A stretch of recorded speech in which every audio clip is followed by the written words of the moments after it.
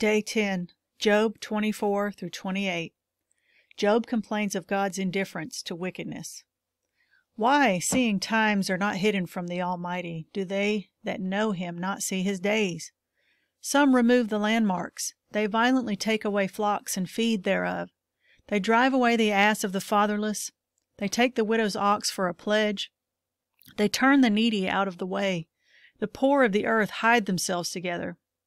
Behold, as wild asses in the desert, go they forth to their work, rising betimes for a prey.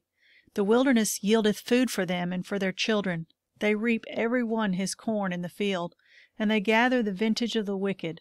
They cause the naked to lodge without clothing, that they have no covering in the cold. They are wet with the showers of the mountains, and embrace the rock for want of a shelter. They pluck the fatherless from the breast, and take a pledge of the poor. They cause him to go naked without clothing, and they take away the sheaf from the hungry, which make oil within their walls, and tread their wine presses, and suffer thirst. Men groan from out of the city, and the soul of the wounded crieth out. Yet God layeth not folly to them. They are of those that rebel against the light. They know not the ways thereof, nor abide in the paths thereof.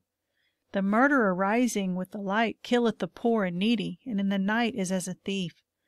The eye also of the adulterer waiteth for the twilight, saying, No eye shall see me, and disguiseth his face. In the dark they dig through houses, which they had marked for themselves in the daytime. They know not the light, for the morning is to them even as the shadow of death. If one know them, they are in the terrors of the shadow of death. He is swift as the waters. Their portion is cursed in the earth. He beholdeth not the way of the vineyards. Drought and heat consume the snow waters. So doth the grave those which have sinned. The womb shall forget him, the worm shall feed sweetly on him. He shall be no more remembered, and wickedness shall be broken as a tree. He evil entreateth the barren that beareth not, and doeth not good to the widow. He draweth also the mighty with his power. He riseth up, and no man is sure of life. Though it be given him to be in safety, whereon he resteth, yet his eyes are upon their ways. They are exalted for a little while, but are gone and brought low. They are taken out of the ways as all other, and cut off as the tops of the ears of corn. And if it be not so now, who will make me a liar, and make my speech nothing worth? Bildad denies that man could be justified with God. Then answered Bildad the Shuhite, and said, Dominion and fear are with him. He maketh peace in his high places.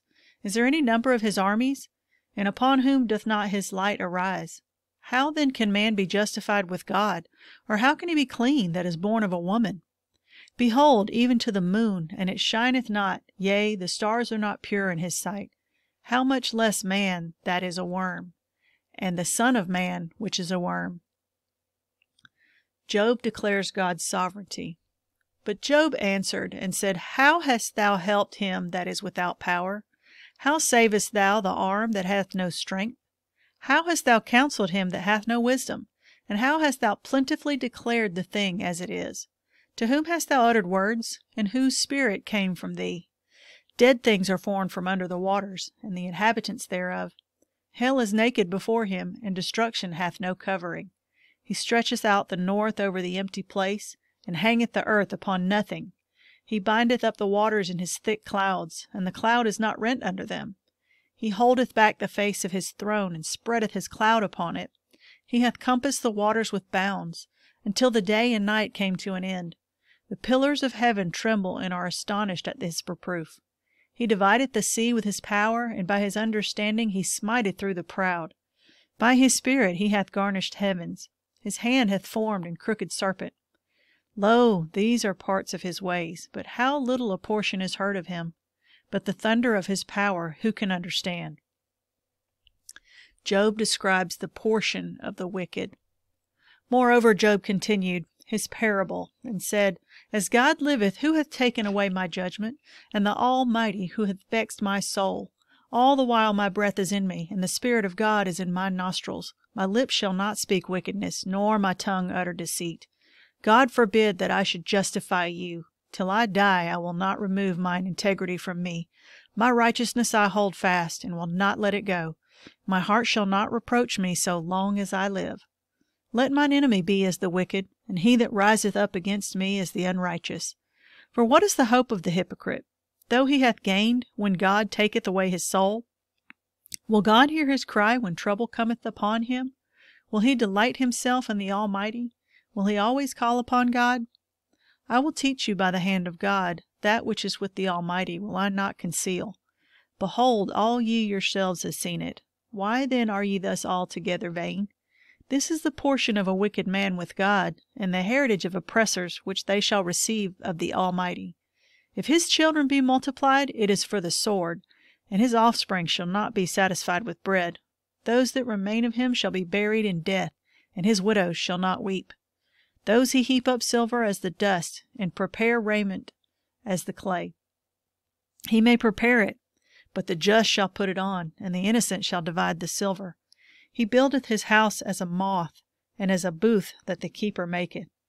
The rich man shall lie down, but he shall not be gathered. He openeth his eyes, and he is not. Terrors take hold on him as waters. A tempest stealeth him away in the night. The east wind carrieth him away, and he departeth, and as a storm hurleth him out of his place. For God shall cast upon him, and not spare. He would fain flee out of his hand. Men shall clap their hands at him, and shall hiss him out of his place. Man's quest for wisdom. Surely there is a vein for the silver, and a place for the gold where they find it. Iron is taken out of the earth, and brass is molten out of the stone. He setteth an end to darkness, and searcheth out all perfection. The stone of darkness and the shadow of death.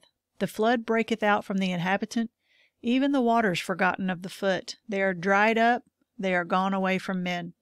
As for the earth, out of it cometh bread, and under it is turned up as if it were fire. The stones of it are the place of sapphires, and it hath dust of gold. There is a path which no fowl knoweth, and which the vulture's eye hath not seen. The lion's whelp hath not trodden it, nor the fierce lion passed by it. He putteth forth his hand upon the rock. He overturneth the mountains by the roots. He cutteth out rivers among the rocks, and his eye seeth every precious thing. He bindeth the floods from overflowing, and the thing that is hid bringeth he forth to light. But where shall wisdom be found? And where is the place of understanding? Men knoweth not the price thereof, neither is it found in the land of the living. The depth said, It is not in me, and the sea saith, It's not with me. It cannot be gotten for gold, neither shall silver be weighed for the price thereof. It cannot be valued with the gold of Ophir, with the precious onyx or the sapphire. The gold and the crystal cannot equal it, and the exchange of it shall not be for jewels of fine gold.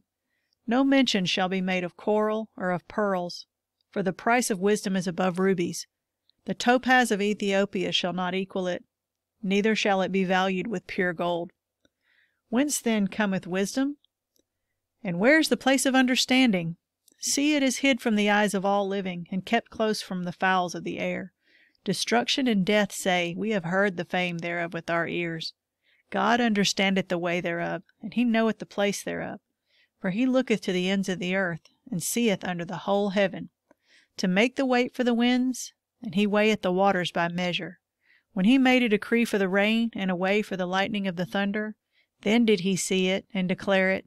He prepared it, yea, and searched it out. And unto man he said, Behold, the fear of the Lord, that is wisdom, and to depart from evil is understanding.